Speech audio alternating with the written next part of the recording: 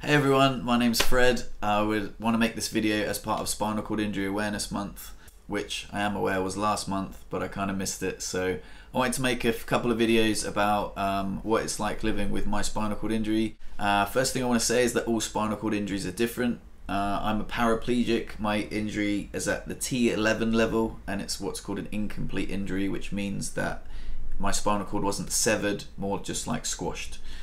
It means that I can't use my legs. I'm a full-time wheelchair user. That's the quite obvious one.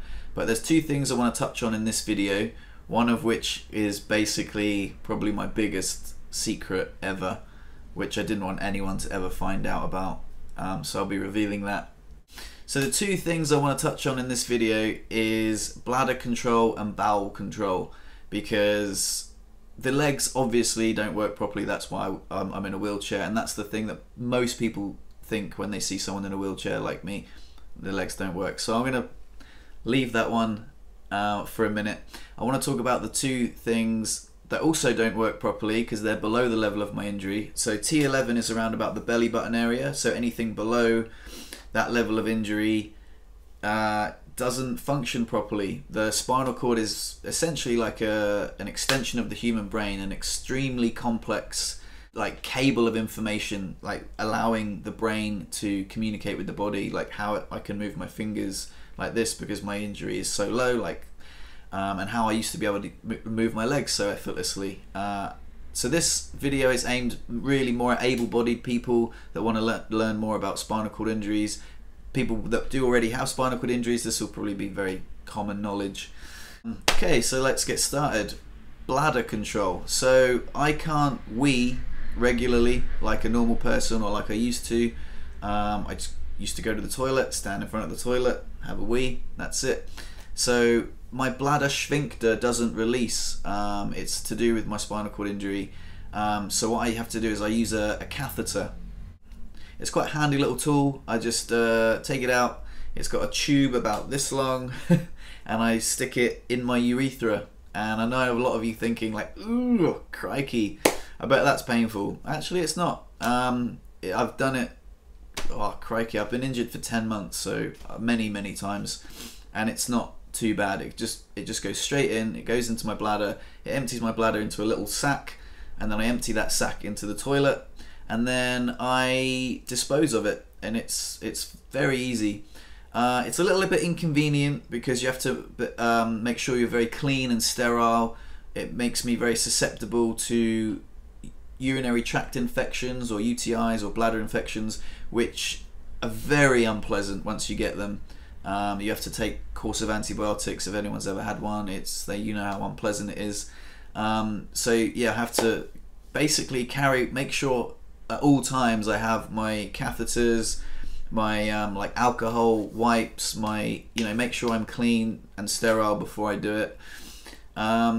So that is like a little bit of extra baggage. I've always got to make sure that everywhere I go I can use a catheter. So yeah, that's how I go for a wee.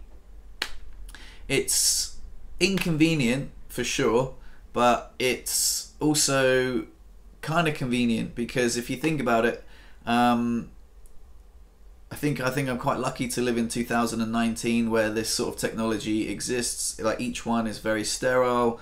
You slide it in, bam, you go, like it, and then you dispose of it. So it keeps my body healthy. That's how I have to get rid of my urine. I can't wee on my own, unfortunately. So number two, bowel control. Now this was my most closely guarded secret for a long time, and that actually pretty much up until now, like because I'm sharing it with you. The only person that knows about it is Lou, my girlfriend, and a few doctors and nurses. I haven't told anyone this, but I'm going to share it with you now. So I use a technique called manual stimulation, which means I put on a rubber glove, get a little bit of lube, I put my finger inside my bum, and I kind of loosen my sphincter manually and stimulate my bowel so it starts moving and the poo comes down and comes out into the toilet. And it sounds pretty gross, and it was really weird. Like when I first started doing it, I was like, oh god, this is so, I can't believe I've got to do this. You know, it's hard enough coming to terms with the fact that your legs don't work. You know, you've got to like adjust your whole lifestyle, and then you're like, oh crikey, I've got to put my fucking finger in my bum, you know. So yeah, it's really embarrassing, and I genuinely thought that if people ever found out, they would like take the piss out of me. But you know what, I just wanted to let everyone know that that's what I do. I mean, I have to eat food to be healthy, and in order for me to eat food, I have to go for a poo.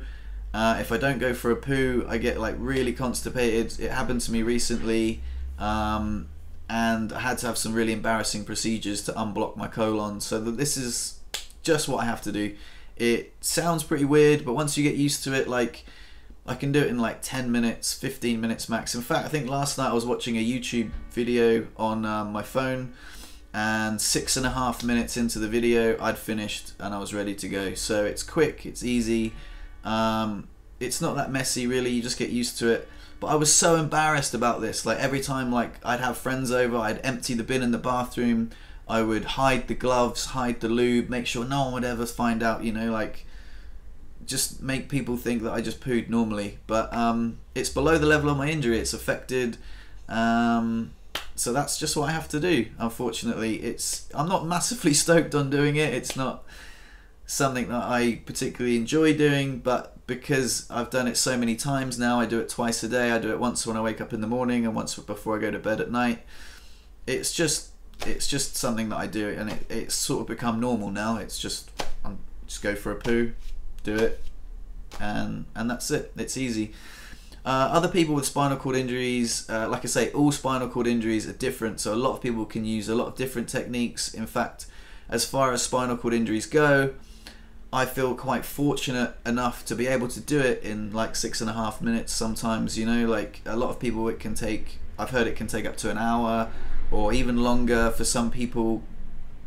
They use different techniques. Some people use like laxatives or suppositories or stuff like that, but for me this technique is quick and it's easy, and that's what I do. So for those of you that didn't know, it's not just my legs that don't work, it's things below my level of injury, so like things below my belly button that are affected. I'm going to be releasing another video maybe sometime later this week. The other things I'll be touching on, for example, will be leg spasms and sexual function and stuff like that. So yeah, if you guys have any questions that you want me to answer about my spinal cord injury, then you can leave them in the comments and I will do my best to answer them. Thanks for watching. Hope you enjoyed it.